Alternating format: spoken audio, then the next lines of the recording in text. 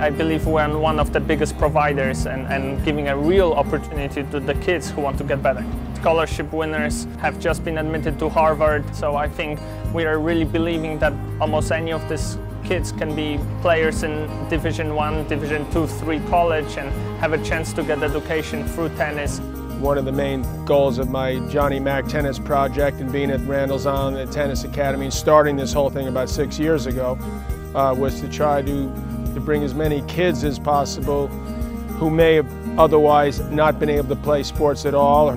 This could be a great thing for their life. You get a college scholarship, for example, to a Division I school. Maybe that'll change your life. Maybe you won't be a professional, but it'll allow you to open doors to things you never thought were possible.